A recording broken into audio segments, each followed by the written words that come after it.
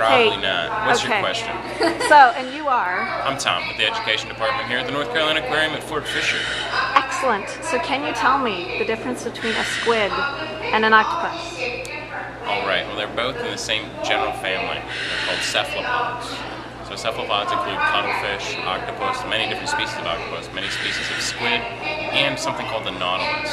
Okay. So the common ones are going to be your squid and your octopus.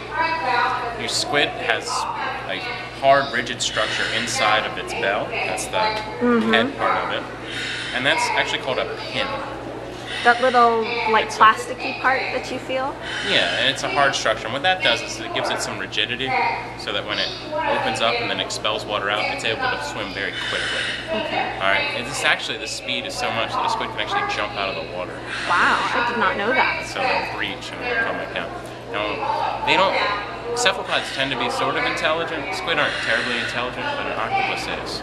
That's what I've heard. Okay, so they can solve some puzzles that have been designed for human 3 and 4-year-olds.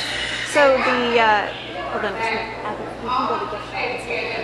So isn't there the octopus that predicted, for instance, the World Cup? I find it hard to believe that that is the same octopus every year, seeing as octopus tend not to live longer than 18 months at a time.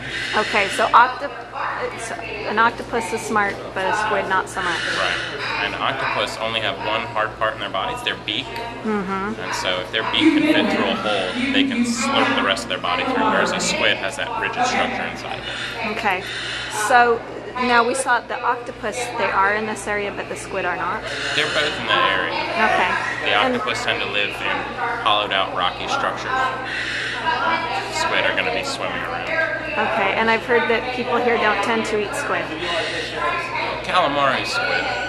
So But people not eat a lot of calamari. So that's just a fancy word for squid. I don't think you'd be able to market chopped up squid without giving it a nice foreign name. Okay. Most octopus cuisine, I've seen it in Asian cooking and in Sicilian cooking. That's it. And some other Mediterranean areas. And are you a calamari fan? I'll eat calamari, but I have a immense respect for octopus. I won't eat them. Okay. I saw a guy scuba diving one time harassing an octopus, and he chased it down 3 times. The thing got away and hid under a rock. On the 3rd time, the octopus said, I guess, time to stop running and start fighting.